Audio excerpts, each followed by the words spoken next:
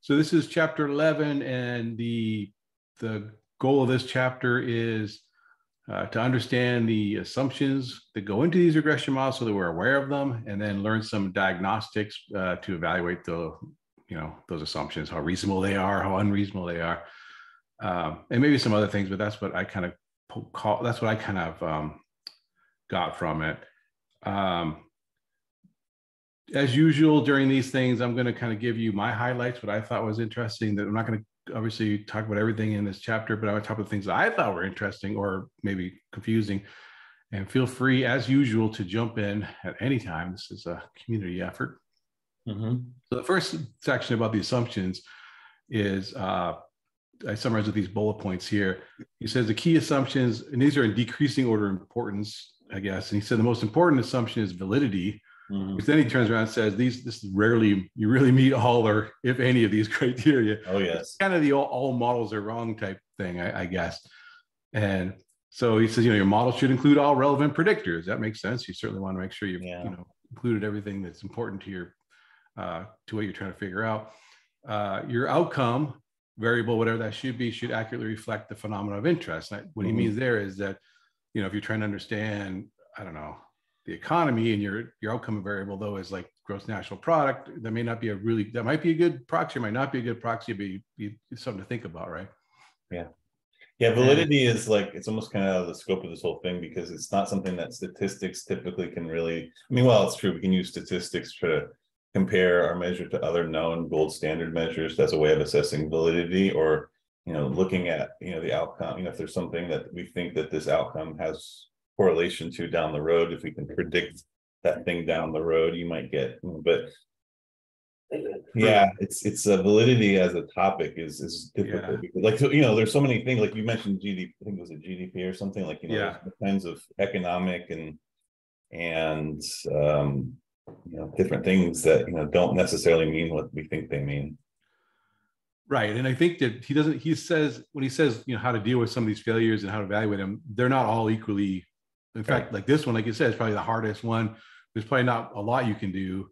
Mm-hmm. It's really more of it's up to the scientist to really look at the problem and think about it. And understand it, I guess, right? Domain knowledge is important. Yeah. The second most important, he says, representativeness. This makes sense, right? So you want to make sure whatever you sample, you're trying to make some kind of generalizations to a population with your sample. You want to make sure your sample represents that. And he says, representative, that is conditioned on the predictors. That's what, if you're conditioned on the thing, then representativeness is not as important because you've already conditioned on that particular variable. And that's why he says down here that, that's one way to deal with non-representative is add more predictors that control for those things that you haven't sampled as well as you would hope, right? The next one, of course, the regression models we use are additive and linear. So that's an assumption. Your model has to be additive and linear. And if it's not, then you have to do something about that, like transform the predictors. Like if your model is a multiplication of things, then try the log of your data, turn the multiplication into addition. And linearity you can deal with by adding, transforming the predictors themselves, or transferring the predictors, or adding nonlinear transformations of those predictors is what I mean by that. And like, splines, or that's a kind of exaggeration, but that's kind of the hardest case, but you know what I mean? Yeah. Some kind of a basis set, or adding interactions is another thing you might have to do to deal with linearity. I'm actually kind of working my way through both these bullet points at the same time, I realized. Another one is the independence of the errors, right? So we're assuming that the residuals or whatever's left over, the error term in our model is independent. And I don't know if there's much you can do about that, except he does talk about extending the model. Maybe you can add some kind of more complicated measurement error model. Yeah. Deal with that. That's clearly outside of the scope of what we're going to probably do in this book, right? But it's something to be aware of. By the way, one of the ways that we talked about in the last phase book was the way you deal with failure of independence is do mixed models and mixed effects models, right? True. Right. So a lot of these things, the way, I don't know that I forget if they said that or not in the chapter, but that's one of the strategies, especially if the independence is related, like it has to do with like longitudinality or other types of nesting. And he says another issue, now these keep going less and less important to him, equal variance of the errors. So that one you can deal with if it fails by using some kind of weighted regression type thing, which he did talk about, I think, in a previous chapter. Right. And then normality of the errors. He said this is barely important at all, which is kind of interesting because you have to think, wait a minute, that should be very important. My data is not normal. But there's two exercises which are kind of interesting, 11.3 and I guess 11.6 is the one that really addresses it. This shows that is the case. Surprisingly, if you care more about the in this book, we care more about the regression coefficients than we do about prediction accuracy for the most part, right? Mm-hmm. This is about casual. Eventually, we're going to get to the ideas of casual inference in the part later. Casual? Did you say casual inference? Yeah.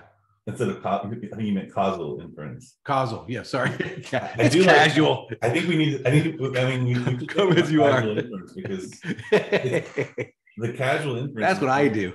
Yeah, I do casual inference. Yeah. Casual inference is why the book needs to be written, because we're all guilty of whatever. That's funny. Casual versus causal. That's great. We just invented something there. Make a blog post out of that. But we care more about the regression coefficients. And if you look at the regression coefficients, even the distribution of the regression coefficients, the non-normality of your errors kind of just gets washed out. And it's kind of basically the central limit theorem at work, right? Because the predictors, the predictors as a random variable are made up of a sum of all the observables, right? Right. A linear combination of them. So that's kind of cool. I didn't realize that. So I'm like, I immediately had to do those two exercises. I'm like, wait a minute, I want to see this is true, and I did. So yeah, maybe it's because like if you really attend to all the stuff above it, usually the normality issue probably takes care of itself, right? Yeah, it should.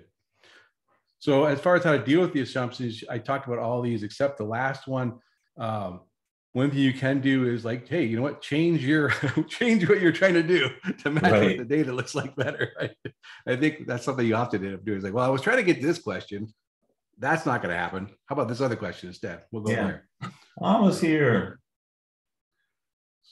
Speaking of causal inference, as opposed to casual, not casual or formal.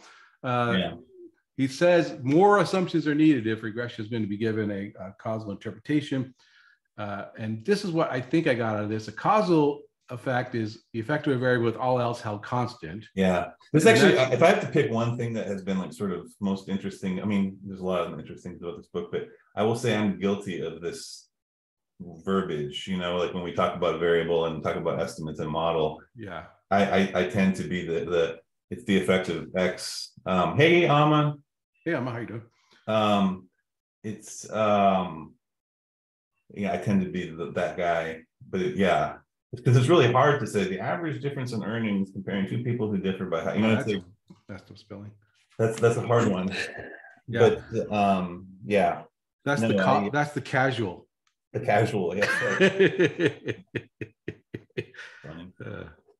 Average difference. ... Okay.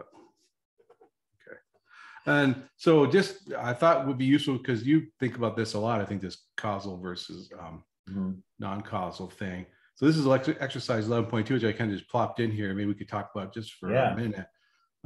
So he says for the model in section 7.1, which we don't have to go back and look at it. This is the one where we are predicting the presidential vote share from the economy. Remember that? Mm-hmm. Yeah. And he says, describe the coefficient for economic growth, right, which is just a slope, in purely descriptive non-causal terms. So how would you do that? And not actually asking because I'm not sure. Predicting from the economy. So the economy was like economic growth. Yeah, economic growth, right? Yeah.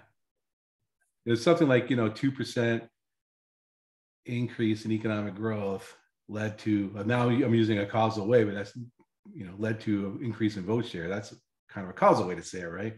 Yeah. So you would say something like the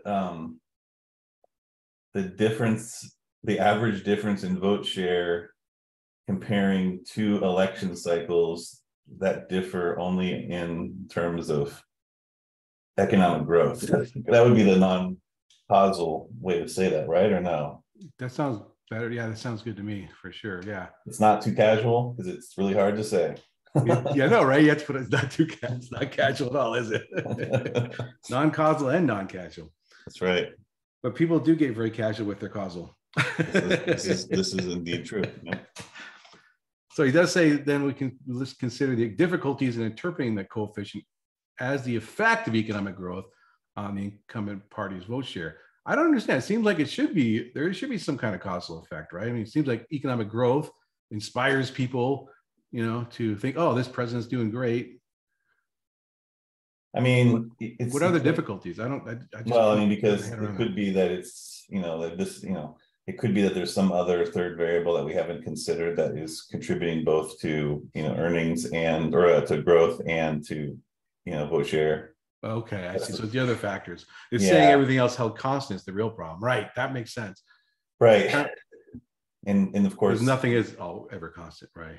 Yeah, and we never ever have enough information, right? So they are saying that the error is saying everything held constant, because like in real life you can never hold everything constant. Right. Well, yeah, I think it's more of this, that being held constant. It's that by having like an estimate for, like, say the effective growth on vote share is, whatever number, you're basically saying, I mean, because I think a lot of it has to do with sort of counterfactual reasoning, right? So counterfactual reasoning would be like, if, I hadn't, done X, then Y would have happened or not happened. And so I think one of the things that counterfactual kind of statements are inherently sort of causal in their nature, in like the way we think about them, I think. Right. So I think what we're just trying to do with this language is just be more hedgy, I think, really, and just make sure that we're not assuming that X is causing Y. I guess. Right. Like you can't go back in time and like improve the economy and then the president gets reelected. Right. Yeah. All right. So he said we're gonna. Okay. I just have one question. Go ahead, of course. Because I've been also trying to start rethinking. Yeah. Because he's doing new videos and he's always like, okay, you can't just look at the data for causes. Like you as the researcher must put the causes in, like no causes in, no causes out.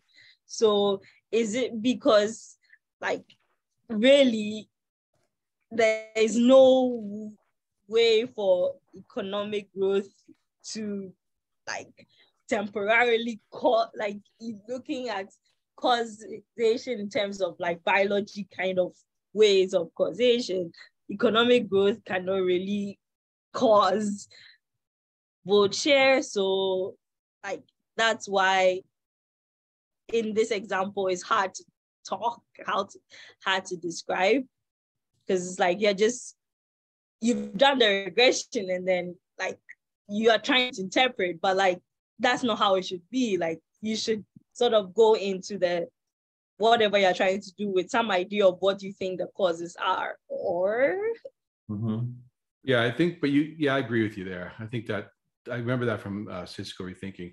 Again, I think that we're just kind of teasing this right now. Part 4 of this book is entirely, a good quarter of the book. Well, more than that. I don't know if that's that much of the book is all about this. So we're going to get a deep dive into causal inference, and it'll not be casual at all. But yeah. Okay, cool. I thought that was interesting. The next section, so that was basically the assumptions part. Now the rest of this whole chapter is all about looking at your data, looking at your regression, trying to diagnose it in various ways. So I'm going to go through some of this kind of fast because he kind of retreads some of the same ground again. So he talks about fitting the data in the model. Well, we know how to do that. We did it already in chapter 9, right? He demonstrates the simple case of a single input, the case of 2 lines, like with a categorical predictor added in. Talks about using simulations to display the uncertainty in your slope. So we did that. One thing that was new to me anyway is the idea of when you have like multiple input variables. One way you can make a plot, you can make n plots where each one you hold all the other predictors at their average value to show some way the average effect of each one of these input predictors. I mean, that's kind of what you do. I mean, effectively when you do an interaction plot, right. That's effectively what you're doing is averaging all the other covariates and whatnot. And the other thing he talks about is this idea, which I've never seen these kind of plot before, where you plot your outcomes versus a linear predictor, which is basically your regression, right? So you plot the outcome versus the regression, and that looks like this. So this, by the way, this example is from that tidyverse version. So I just copied it in here, essentially. So I'm not going to go through all the steps that it is, but basically he has K predictors. Each one of them has a slope that's basically whatever this one's a slope of 1, this one's a slope of 2, 3, 4, 5, right? And he adds some noise to it. He adds one categorical variable, Z, right, to it, just to make it a little more complicated. So this would be like kind of a mess to plot, he said, because you need like, at least 10 plots. And that is if you put in the two categories on the same plot, or even 20 plots maybe. You might want to do that anyway at some point for your own work, but when you're trying to display results, he suggested this plot that you do, which is outcome versus your predicted value, which of course be around this vertical line. I think that's kind of cool. I'm not really sure what this buys you over just having a residual plot at that point, but I mean, I guess here's what we know. I mean, like obviously, just eyeballing it, the actual the predicted values are falling kind of like evenly on both sides of the line. Right. You know what I mean? If it was like only on one side, that would be, or if it was bunched up on different ends of the spectrum of predicted value, like, you know what I mean? Yeah, I see. No, I guess there could be some value, like if for small predicted values, it tended to bunch up on the top, and for high predicted values, it tend to pick up on the bottom. But I still think you would see that in a residual plot. Yeah, probably. No, I agree. I'm just thinking, like, I'm just trying to think of any value. But yeah, if it was like, if you had like clear heteroscedasticity, where it's like, on the lower end, those residual, the dots from the line are much bigger, and then they narrow as you get higher. I mean, that would be a problem. That would be like, and to be honest with you, like a residual versus was it predicted plot? Like, I mean, and that's the next section where he talks about residual plot. So this is from that, continuing that same example now, just plotting the residual plot, which is basically saying the same thing and is a little bit easier to look at, to my view. But I don't know. I just thought maybe if you had any, have you ever used one of those? Versus predicted? I do these. I have like functions in R that I just like run these habitually, like whenever I do a model. No, not the residual. Yeah, you definitely want to look at the residuals, but do you do the outcome versus predicted value without that previous plot? Yeah, sometimes. Probably not, but I guess, can you scroll? I mean, I guess what I would just say is this: like, look at how interpretable this is. Like, if there was like weirdness, like if there was heteroscedasticity or something, where like the dots were farther from the line on one side, or of one end of the spectrum of predicted value versus another, you would just kind of the story would be a little more evident. But then if you go down to the residuals, and I mean, what you're looking for is like kind of like people talk about the football, like a football shape, where it kind of like on the two ends, it sort of it narrows, and then it kind of balloons in the center. I mean, you don't really have you kind of have that here. It's not perfect, but yeah, I don't know.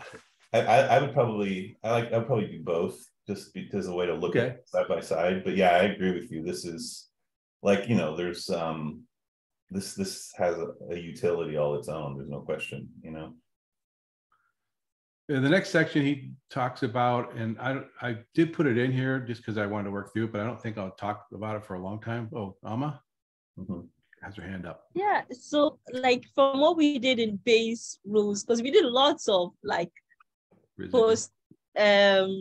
posterior predictive checks, and would you still do that and still do the residual fitted, residual predicted plots, or you just do your posterior predictive checks?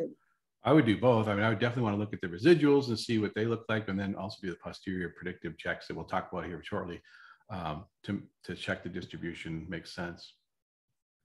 Okay. At least understand it. And like he says, just because a posterior predictive check doesn't look exactly like your data doesn't mean you should, toss everything out. It just means that some parts of the model, the model doesn't capture everything. You should understand what things it doesn't capture. But anyway, we'll get there. Now this next section I'm going to skim through, but the idea here was simply that you shouldn't plot, I gotta scroll down. You shouldn't plot your residuals versus observed values. Right. And that makes perfect sense to me because it's kind of regression to the mean type thing where the smaller observed values are going to be associated with the negative residuals because that's two ways you can get small, right? You can get small by being a negative residual and get small by just being small. So that's all you're seeing there. So you should only plot by predicted value. And he does give an example of using fake data to understand it, but I'm just going to skip past that for this. Hey, can we just stop on this for a second? So this residual versus this is not a good graph or a good figure here. Like, I mean, it's not. I mean, like, do you see how like the lower end of the predicted values are like all wonky, and then they get like kind of a different shape to the distribution? Yeah, you're right. This interesting. This is from real data. So is it? Yeah. Yeah. It's from, what is it from? It's from this is this simulated? No, it's from some grades. Oh, it's homework. Yeah, it's homework data. Midterms. Yeah. Anyway.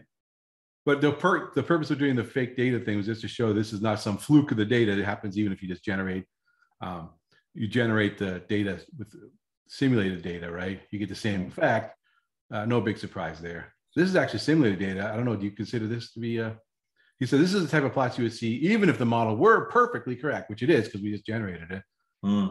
What is your diagnostic of this residual plot? I mean, it looks better than the other one, but not much. I mean, this is one of the nice things about fake data, right? Because you can say, okay, well, that looks really wonky. Well, let's generate some fake data. Well, this is kind of wonky too. Maybe I shouldn't be too judgmental. No, that's true. Actually, absolutely. Yeah. So no, I think well put. I mean, like if you see a similar shape, even if it's wonky, then these are truly just randomly. This is truly just random normal distribution dots. That's all these dots are. Yeah. The residuals are perfectly normal. I mean that in a statistical sense. Right. Not the casual sense. Yes. Anyway, what are we doing next? Oh, now this is the part about the replication. So this is the other use of simulation. We've used simulation for other tasks that I didn't write down there. He gave a list of what the other things we used them for.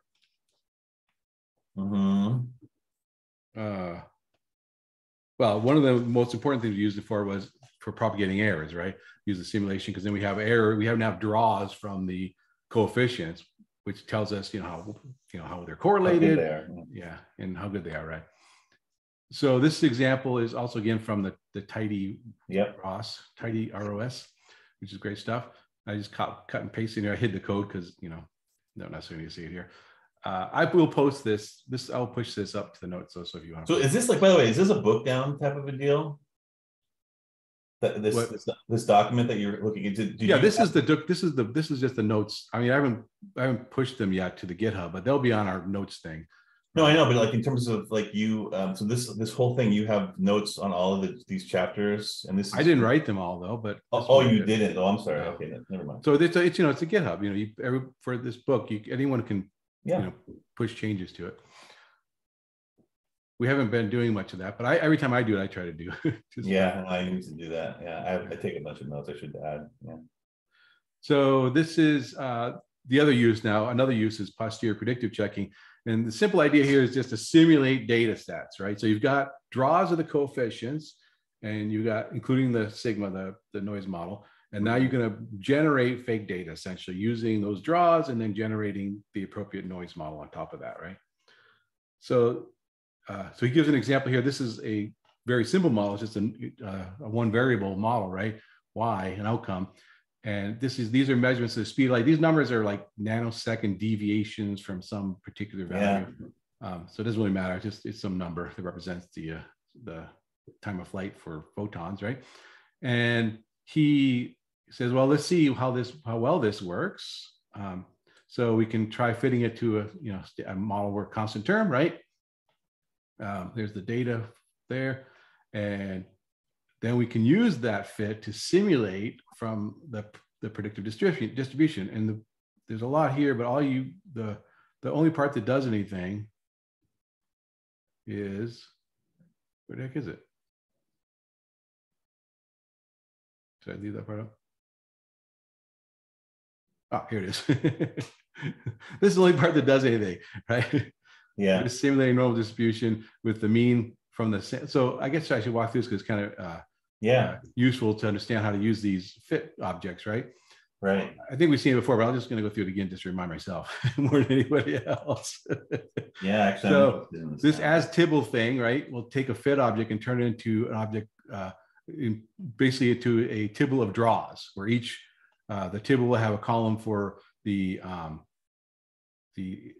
well, if there was anything, this one only has one thing, the intercept, but it has two things, the intercept and sigma, right? If there were slopes, there'd be things for the slope too. Federica, you had a thumbs up. Did you have an observation question, or was that just agreeing? What was that? You broke up there. Yeah, you did. Might have a good microphone. Yeah, I'm having trouble hearing you on that one, but you can type in the chat instead if you want to as well. Hey, can we talk about, okay, so this reframe thing, that's a new title. I know. So it's funny. That's funny you mentioned that. Let me just get down to that. So Frederick, if you have a question, maybe you could type it into the chat and then we'll see it. By the way, there's only one little flaw with this, which I guess isn't, well, I mean, I guess it depends on what you want to do. I didn't write this, by the way. So. Oh, you didn't? Except for the reframe part. And I'll tell you about that in a second. Okay. Why is this stupid thing down here? Go away. Oh, shoot. I just broke the thing. This is yeah, it's funny how I work with dplyr every day, and there's still tons of things that I don't know about it. Hang on, I think I just closed RStudio. This is Windows 11. I'm getting used to it. It's like the pop-up thing. Like, what is that? Go away. Do I have to rebuild the whole thing? I just net this here. Anyway, I'll just tell you now, since while we're waiting for this thing to come back up. When I copied the code from the ROS GitHub, it gave an error saying, "Oh, this is deprecated now. Don't use summarize here. Use reframe." So that's why I switched to reframe. And then when I went to another computer, man, I said, "What the heck's reframe?" The computer, I had an old version of dplyr, and it was like, "What?" So reframe just allows you to do these kind of summaries where you're shoving a bunch of rows in for each group, basically, is what it does. Right. As far as I know, I only just learned about yesterday, so yeah, that may not be the best description. But I was just going to say, like, this is totally ticky-tacky, but after you finish that, you'd always want to have another pipe, and then the next line should be ungroup. No, but reframe doesn't. That's the other thing. Reframe doesn't group. That's what's. But it's a group by row number. Yeah, reframe doesn't ungroup automatically. Yeah, that's another weird thing about reframe. Yeah. Okay. Magic stuff, though. Yeah. Right. All right, let me reshare the screen again. Sorry about that. There's a little window blocking the thing, and I try to get rid of it. And I think I get those who are purists now. You just have to learn, like, S-apply doesn't change.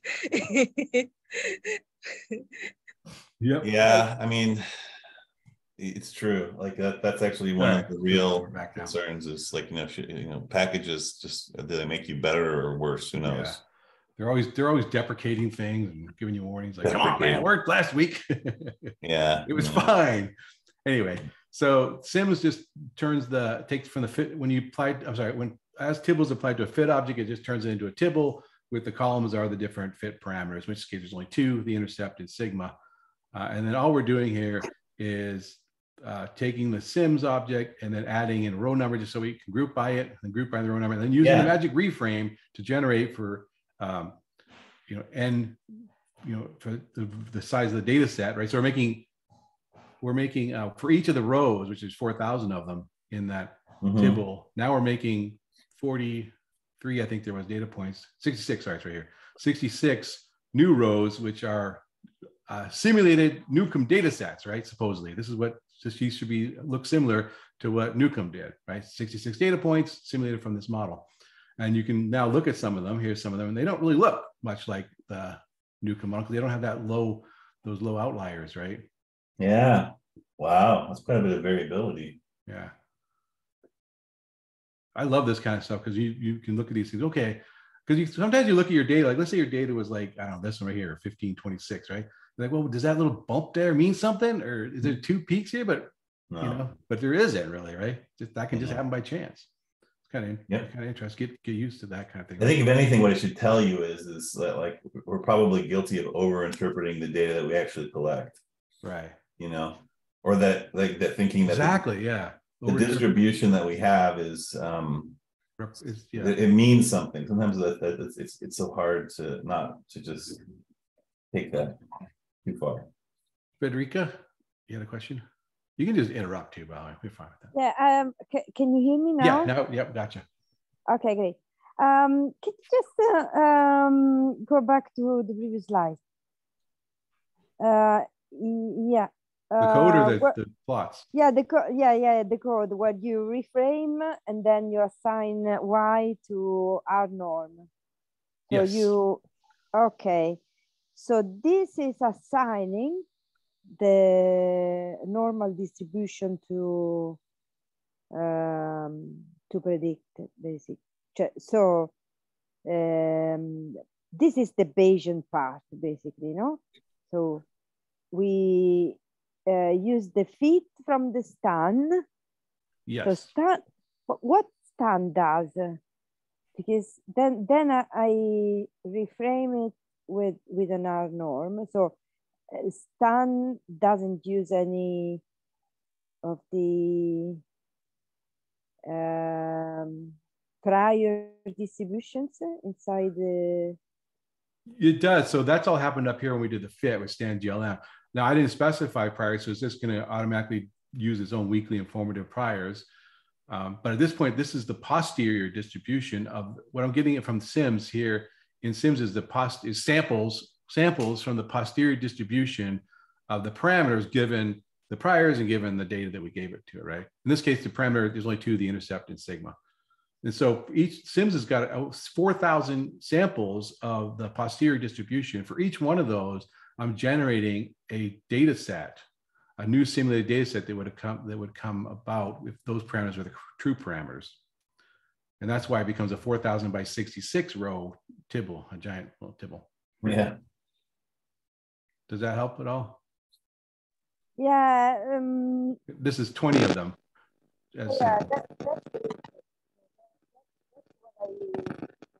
Uh-oh. Breaking up. Yeah, your microphone shorted out again. It sounds like it's shorting, like maybe there's a connector issue with it. And this reframe is new to me too. So, I mean, I just found out about it. The code on the GitHub has summary. And then when I ran it, R complained saying, don't use summary. So I said, use reframe. Like, okay. But then I looked at the documentation of reframe. Yeah, reframe does exactly what I want, even on groups at the end. This is how you can just generate and new rows for each row number. Yeah. So, okay. So moving on to a question. Yes. So, okay. I don't know if you ever did the stats rethinking book. I started it, but I didn't finish it because I wanted to do it as a book club, but then because it's not free, we did Bayes rules instead. That's how that whole thing got started, actually. So it's like we had the picture you showed at first, the very first picture. The real data, yeah. Well, that's a sample, right?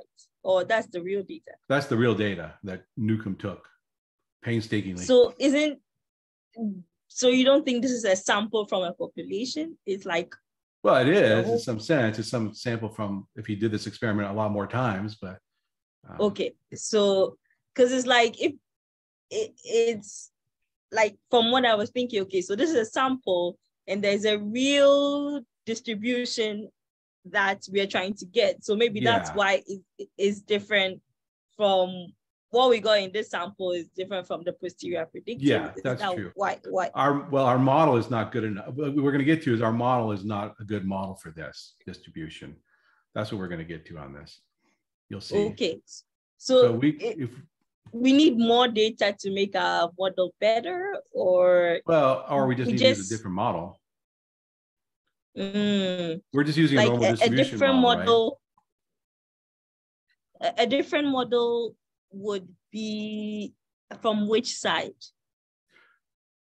Well, we could use as you'll see, we could use like in the fit side. In the book, in the fit side, right? We can't do anything about the other side. That's data that's been taken. Okay. But we, of course, we could take more data. But if we want to look at this data, we could say, well, this data doesn't really match well the model we're using here. So maybe we would use a different distribution. For example, this assumes a normal distribution, but we could use a T distribution, which has longer tails. Maybe it would fit it better and reproduce those outliers, right? If we had a T distribution, we'd see some outliers like that.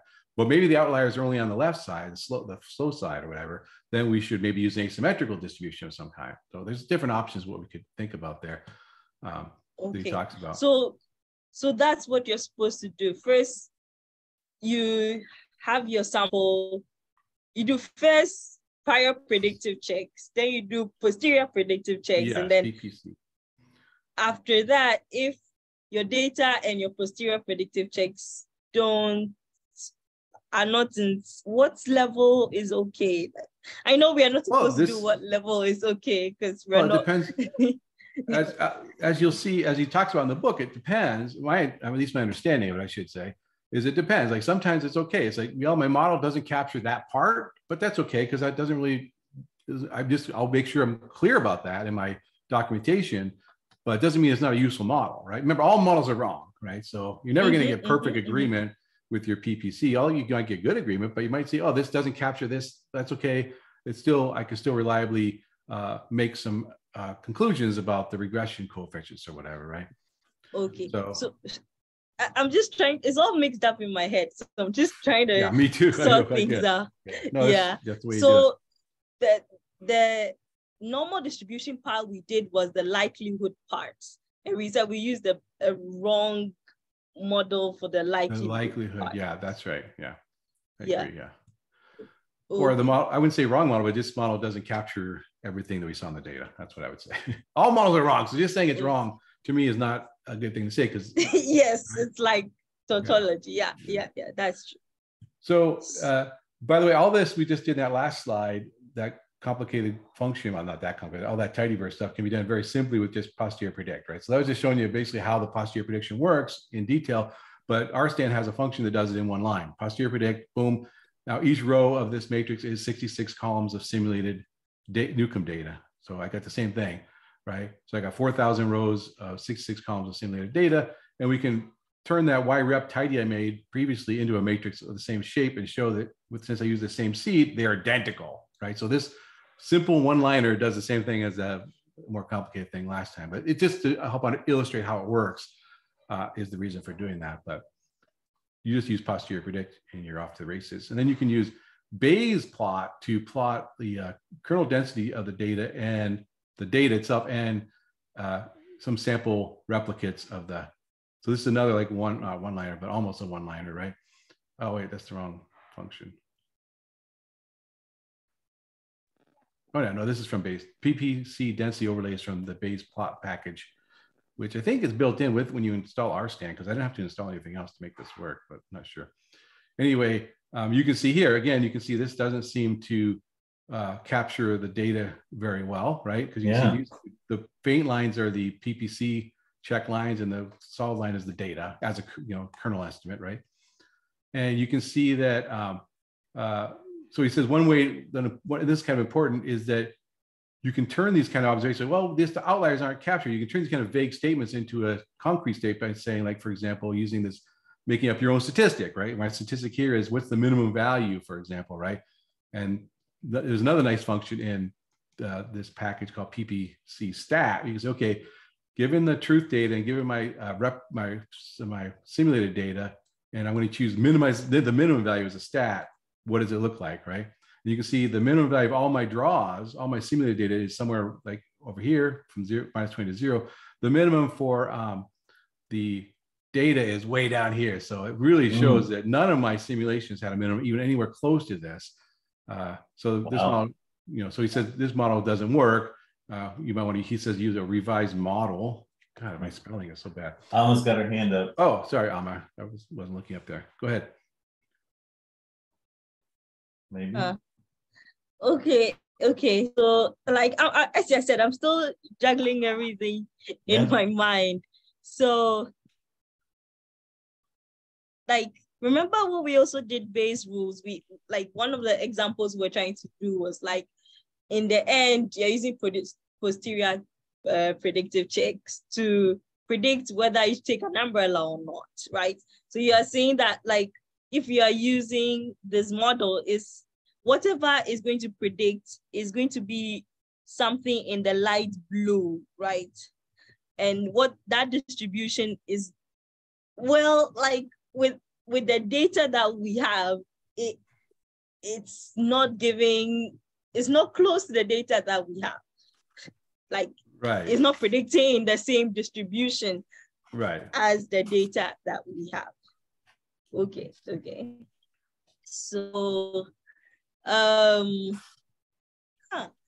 like, does this happen a lot? You do all this work and then what do? You just write in your paper that I have to start again? Isn't that like, okay. But is it that we did not, because there are some assumptions we are supposed to do before we do normal distribution. It means we didn't check those assumptions? Yeah, Maybe? we're check like we want to check those assumptions. That's what we're doing here. Oh, this is more than just, I mean, in a more complicated model, this would be checking more than just the normal assumption. We're checking all kinds of other assumptions in your model too by doing this posterior predictive check. But let me just give you the other, well, actually I didn't put the other example here. The next example he does he does a predictive simulation. God, more misspellings.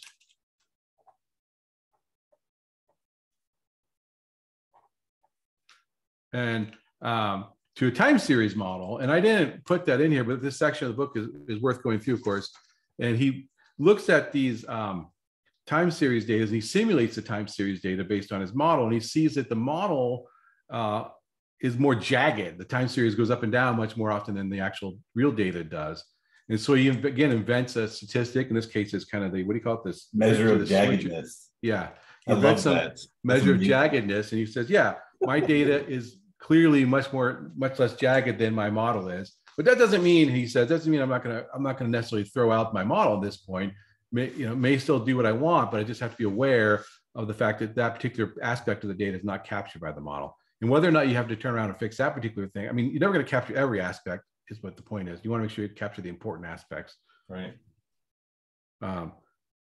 What he actually says is somewhere, right?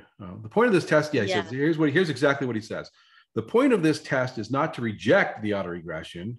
No model is perfect after all, but rather to see this particular aspect of the data, its smoothness is not well captured by the fitted model. So I think there needs to be a lot of your own experience and your own understanding and your own domain knowledge to come into this and understand which parts of your model that you're okay with not being that great. Right? So for whatever you're trying to do. And I think in this book, he's continuing to give us some hints on how to do that, but it's certainly something that's not like a cookbook, No, I actually put that here. Okay. Anyway, okay. So that was that part. Let's see how we're doing time. Okay, 15 minutes to go through all this might be a challenge. Yeah, I mean, we don't have to go through all of this today, especially with the cross-validation, man. That's like, yeah. Let's see what we get. Yeah, let's see what we get. So the next section is about, he makes the point here in this section, is he's going to talk about the residual standard deviation, but he wants to emphasize that in this book, he doesn't consider that particular aspect of the data to be the most important aspect, right? But nevertheless, these are things you're probably familiar with. The sigma is the residual standard deviation. R squared, we call that the fraction of the variance explained, or there's some other names for it too, the coefficient of determination, right? And he usually defines something like this, where R squared is 1 minus the unexplained, right? The fraction of the unexplained variance. Right, so sigma squared is the unexplained variance, and SY squared is the original variance before you do any fitting, the variance of the outcome variable, right? You've seen this before, I assume everyone has, right? Oh yeah.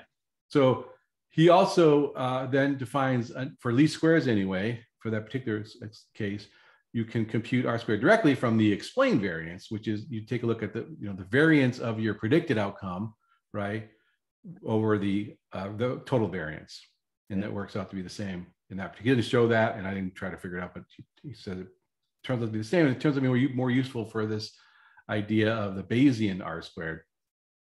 Yeah. So he says for Bayesian inference, it's not least squares, right?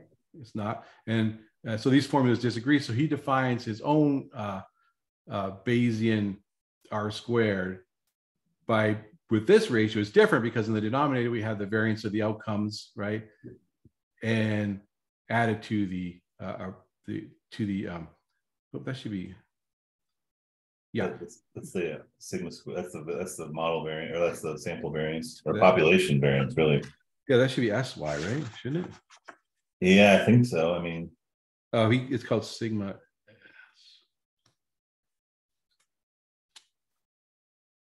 Oh no, it is sigma. So I misunderstood it. So it actually does have kind of the same magnitude of this, because this thing at the bottom is the total variance, right? The total variance is the variance in the outcome plus the residual variance, right? And the top part is just the variance in the predicted outcome. So this is the Bayesian R squared. The superscript S there is important because you do this for, God, another misspelling. I only see them when I'm talking through these things. It's not that big of a deal. This is computed for each draw, right? So this is not a single value. This is a fourth, by 4,000 draws. This is 4,000 R squareds, right, for each possible draw of the values, right? And fortunately, we don't have to do that ourselves. There's a function in R, Bayes R2 fit, and they'll give you the draws, right? And so, for example, for that kid score one that we've been playing around with for a while, right? Yeah. Kid score, Mo High School, Mo IQ. We can we can calculate the Bayesian R squared, and we can plot the histogram of it, and there it is. So the median is somewhere around 0.21, but there's some distribution in the R squared. That should be a capital R, but yeah. Yeah. Yeah, so we feel pretty good about that R squared. Yeah, because we actually have some uncertainty about it, which is kind of cool. But I mean, it's if it was just like weird or skewed or something, you'd probably be like, what goes on? So he kind of just, that section just kind of, tells us this. He doesn't really say much about why we would care about it, but there it is. It's introduced. If you need R squared, there's your R squared. The next section goes on to validation. And the first thing he talks about is external validation, which obviously the litmus test of your model is to test it against some new data you get, right? So you need some observations that weren't used to fit your mode. Yeah. Your model. Perhaps, future, in the example he gives in the book, he talks about some, test scores, maybe get some future test scores, you can see how well your model works. Or as we usually do, is we have some final holdout of data, test data that we don't actually use when we fit our model. We save it to the very end after we've done all our model comparisons and everything else. We save that to the end. So that leaves a question like, how can we do model comparison? And that's where cross-validation comes in. This allows us, the main purpose of cross-validation is really to compare different models, in my view. And that's what I think he says in here too, right? He says evaluate and compare, but mostly what he talks about is comparing models without waiting for new data. And if you're not familiar with cross-validation, the concept is pretty simple. You just partition your data up into, K sets, maybe N sets, leave one out where you have every possible thing left, partition out. And then you just fit it to all the other partitions except for one, and then test it on the left out partition. That's cross-validation in a nutshell, right? So he talks about different kinds of this thing, to leave one out. We'll talk more about that. K-fold, we'll talk more about that. And then these are two that he doesn't talk about in the group. Leave one out, one group out, that's for the multi-level thing. I don't know much more about that. And leave future out, sometimes called walk forward, which is used for time series data, which is also beyond the scope of this book, but it's something you can definitely Google and find out how to do if you have to deal with time series data. Ama's got a question. What's up, Ama? What's happening? So when you do cross-validation, let's say you have two models, like what you said. First, we had the normal distribution, and then let's say we had the t-test one. Are you going to end up doing like an error analysis, or like how do you end up? This is actually a really good question. So let me go on, because this leads us to this EPLD, which is kind of a model agnostic metric, right? So it doesn't care what kind of model you use. This is EPLD summarizes how good your model is at predicting new data. Like, how surprised are you at new data from the way your model would expect? and it's based only on the posterior probability distributions, and therefore is agnostic to what you're, whatever probability distribution you're using in your model is going to be reflected in this measure, right? And essentially, it's the sum over the log of the pointwise probability of a new data set from your fitted model. So that's a big mouthful. I think there's a reference to the Gelman paper where he talks about how this EPLD-LU thing works. It describes this a little more detail, but I think I'm not familiar with that. I didn't, but I didn't get this far in the chapter. I didn't finish this part of the chapter, so I'm a little bit guilty. Well, this is the common. This is used quite often in Bayesian because there is a nice shortcut algorithm for doing it, for calculating for leave one out anyway. It doesn't require you to actually do the leave one out. It's fast, in other words. So that's what makes it nice.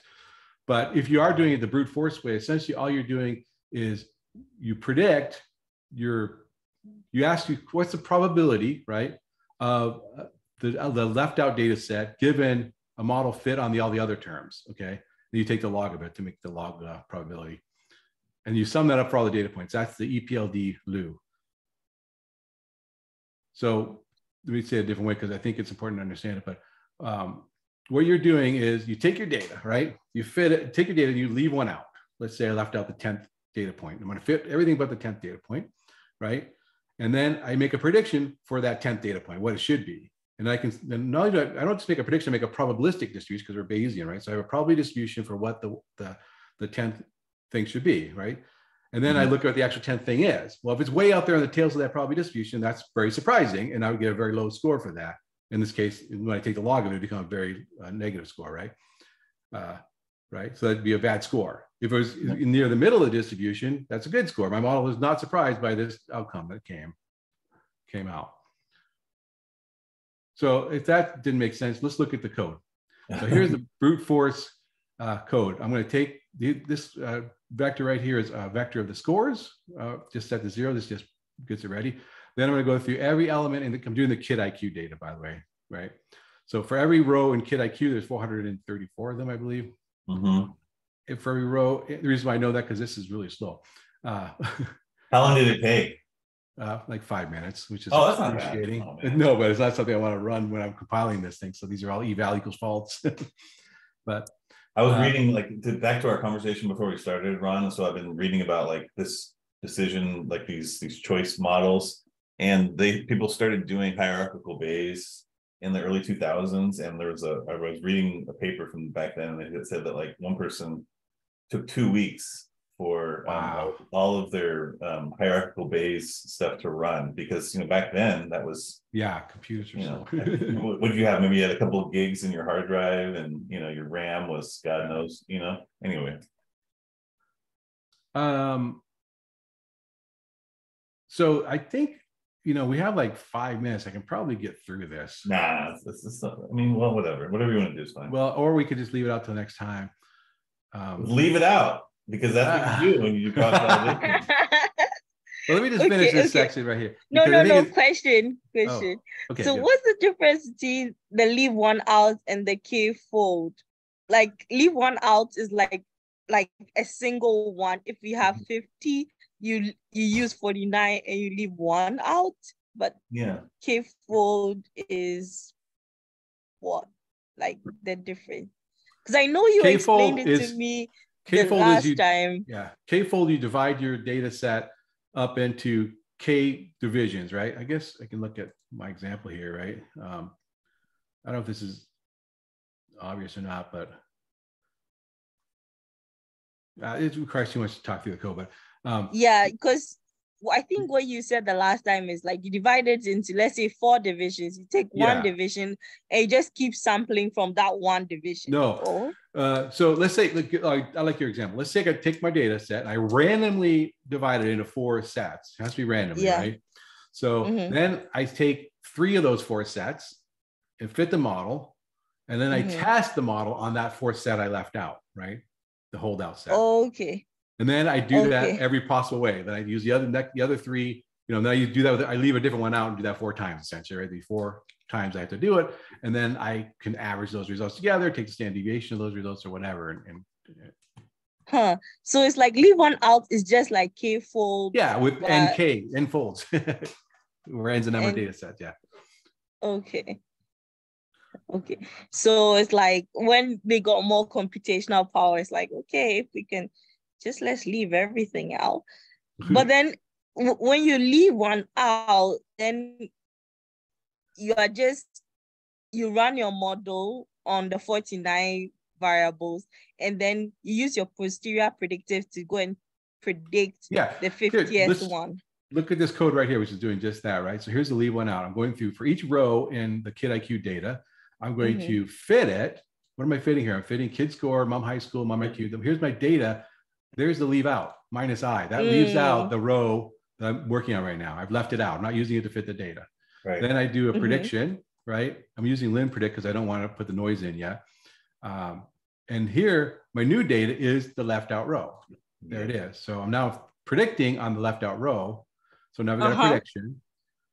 Now here I'm just grabbing the sigma draws for the fit, right? Because I need those. And then I now going to compute. Can you explain the if? So sorry, if I is modulo. Oh, this is just because it's so slow. I just want to make sure it's actually making progress. So this just prints a little progress report. Okay, we got 50. We're at 50. We're at 100. We're at 150. Okay, things are happening. Right? Got it. That's right. It's just I don't because sometimes you start running the code like, is anything happening? I don't know. Yeah, is this going to take 3 hours or 4 minutes? I have no idea. So that's the way you do it. I was printing every 10th eye and I slowed down. But anyway, so then here I calculate the probability of my prediction, right, given my model, which is, probability of the actual outcome, kid score I for the ith outcome, the left out one, right, compared to what my model predicted. And that should be my model is a normal distribution. So what is the probability that I would have seen a value like that? Right? So I just put in the sigma from the draw. This calculates, dnorm calculates that probability, right? Yeah. And then I take the log of it. Well, I take the mean of it too, because don't forget I have 4,000 draws of the sigma, so I need to take the mean of that too. And 4,000 predictions too, by the way, right? Because this is Bayesian. So I take the mean of all those draws and then I take the log. And I shove it in the scores thing. So that's kind of the hard way to do it, right? By hand. So like what is a don't good do this. scores? Don't do this, by the way. This is brutal. Don't ever do this. It's just to show you how it works. What is a good scores? Because you're seeing like you don't want your scores to be negative. You don't, well, they'll always be negative. They'll always be negative because I'm taking a log of these small values. Okay. They'll always be negative. Good question. You don't, their scores are somewhat arbitrary. The only thing they're useful for is comparing two models. Right. Right. So okay. So like if you have another score, would you use the SD or the scores itself? The scores. I'll show you. Let me just go quickly down here, but we can close on this section. And I guess maybe next week, Ryan, right before you go, I'll finish off the K-fold real quick. I think this would be good to like revisit this regardless. You know what I mean? Just because this is like pretty dense. Yeah. All right. I'll pick it up next week, but let me just quickly go through. Rather than doing all this code, you can just call a simple function in Stan called Loo. Now this is different. Loo is very fast because Loo doesn't actually do that. It doesn't loop through all the things. It uses some probabilistic model that Gelman figured out to quickly calculate an approximation of the Loo. It's pretty good approximate, 1876, and I got 1876. So the approximation is dead on, but this thing's fast. It's like that, just spits out the number. And then I can get this EPL do and then standard error. But still, this is not that useful. I really need to compare models, right? Mostly useful to compare models.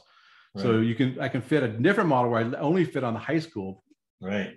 Not also the MIQ, and I can do a Loo for that. Then you can do this cool function Loo compare, which will tell you now the cool thing, like, oh, these are different by 38 whatevers, right? 38 EPLD log units, but this is where the standard error comes in, that 8. Okay, this is significant difference, right? It's because the standard error on the ELPD is only 8. So 38 is a significant difference between these two models. So I should definitely choose the model that includes the MOM IQ between those two models. But wait, next. I know, okay, the next time we start from this last part. Yeah. Why 30, like why 8 means that it's good. Like, I guess I haven't seen a lot of models. It doesn't make sense to me why 8, the SE difference of 8 is good. No, it's relative to this, right? The difference between the two models is minus 38. That means that the fit one model is 38 units worse than the Fit 3 model. Well, what 38 units? Who cares? I don't know what that was. That significant difference? Well, that's why I use the standard error to say, oh yeah, it is significant. It's not just flux, not just by chance that it's lower. It really is lower, right? Just like any other time you do a parameter. But I agree. Let's stop here. Yeah. Do you want me to? I'm going to probably just pick up this again next time with the cross validation. And I don't know how. Do you want to? Well, two options here. We could do that, and then we could maybe look at a couple exercises from this chapter, and then Brian, we could push you off another week if you want. We could do this. That sounds good to me. Yeah, because this is like we really need to nail this. So I would actually write myself a note. I will work through. Actually, you could do this. Like we could assign people to do exercises. Well, I did 11.2, 11.3. I'll put that in the chat. Hang on a minute. Where's the chat? We just stopped sharing here for a second. Find the chat. Here's what I did, and I did 11.2 we did together, 11.3, 11.6, and I also did 11.9, 11.10. My plan would be next week to finish off this cross-validation thing and then do 11.9, 11. And show my work on 11.9, 11.10 because those are about cross-validation as well. But I could also show, or somebody else wanted to do one, like somebody else could do the 11.6 fitting the wrong model, which is this kind of cool concept. But yeah, if you guys want to pick out some problems to look at, I'll do 11.6. Okay, cool, great. Yeah, I recommend. And I don't really want to do anything with time series, man. I don't. Me either. I've just given that to you. Hey, like I just feel like we're getting really deep now. Yeah. How about this? I'll do 11.9 because okay. Actually, because it's basically using the same dang model. Yeah.